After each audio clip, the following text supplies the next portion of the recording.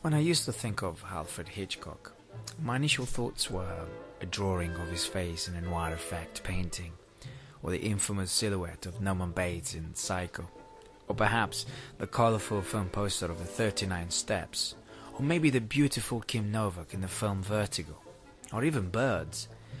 But I never knew about Gainsborough Studios, or as it was once called, Gainsborough Pictures. The building was originally built as a power station. However, during the mid to late 20s, it was turned into what it became known as Hollywood on the Canal.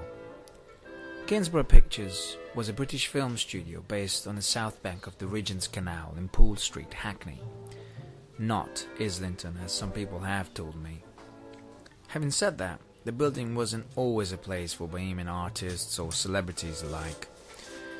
In fact, in the late 70s and early 80s, it became a carpet factory as well as many other things.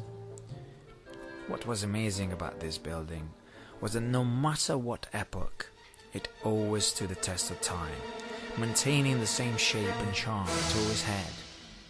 That is until 2002, when the building was demolished and finally turned into luxury apartments in 2004. I often wonder if we improve things by knocking them down and modernizing them, or whether it is just another 21st century plastic surgery job gone wrong. On this occasion, it is the latter. In my opinion, the only beautiful thing about this building is its memories. It is merely a shadow of what it once was. However, the legacy of what Hitchcock achieved on this very site will burnish Hackney forever.